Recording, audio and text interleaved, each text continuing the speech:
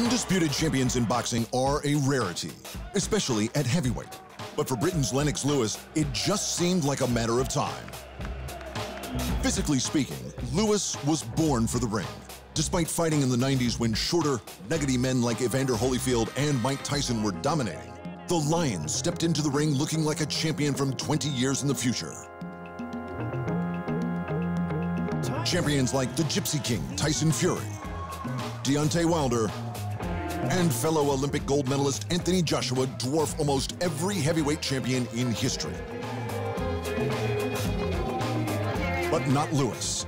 Lewis could stand toe-to-toe with any of them and not look out of place.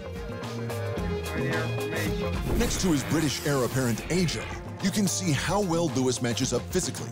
While he's only slightly shorter, he has a sizable reach advantage, and he's significantly heavier. But when it comes to competition beaten, there aren't too many who can compete with the Lion. In his time, Lewis beat just about every champion there was.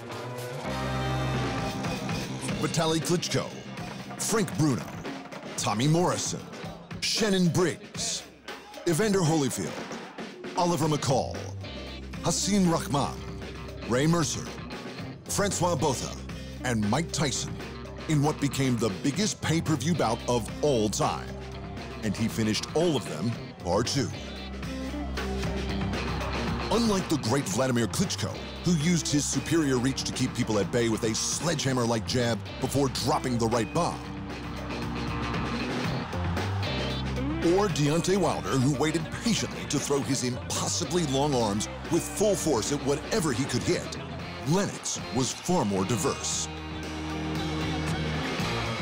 The specialist pugilist mastered his size and reach advantage with a much more varied attack and defense. He could use his length to control opponents from the outside before darting forward to land crushing blows and hooks.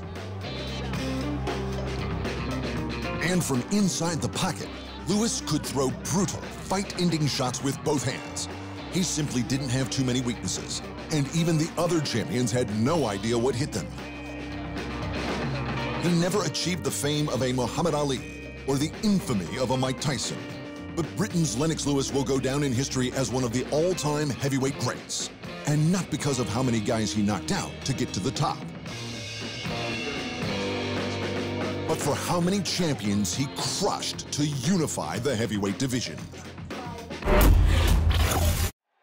Thanks for watching.